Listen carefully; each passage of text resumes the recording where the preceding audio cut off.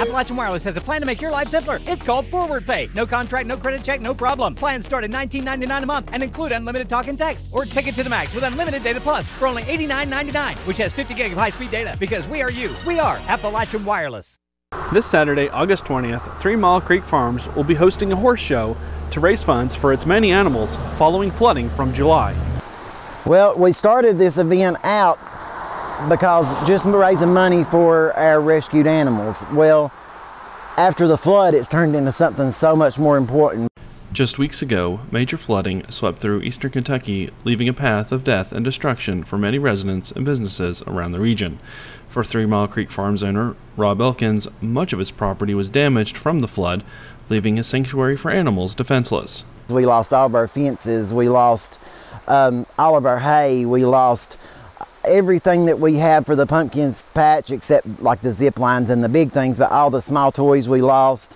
So, you know, right now we're in desperate need for funds for the farm, and we've took in new animals that need to see vets, and we're in such bad shape financially because of the flood that it's kind of put us behind on everything. To repair the farm and to help with costs of maintaining its many animals, 3 Mile Creek Farms will be hosting a horse show fundraiser with prizes and awards in store. It's a memorial show for Jimmy Oakes, my dad Wayne Elkins, who just passed a couple months ago, Jackie Hilton, Billy Cook, and Donnie Little. They will be memorial cups and memorial classes for those people, and their families will be presenting the trophies. So that will be really nice. We got $4,000 in prize money to give back to the exhibitors.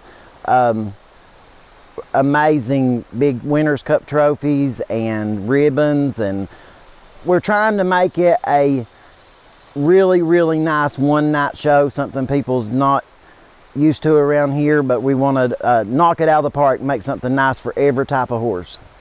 The horse show will be held at the McGoffin County Horse Park August 20th at 7 p.m. Reporting from Dorton, Kentucky for Mountaintop News, I'm Joel Cordial.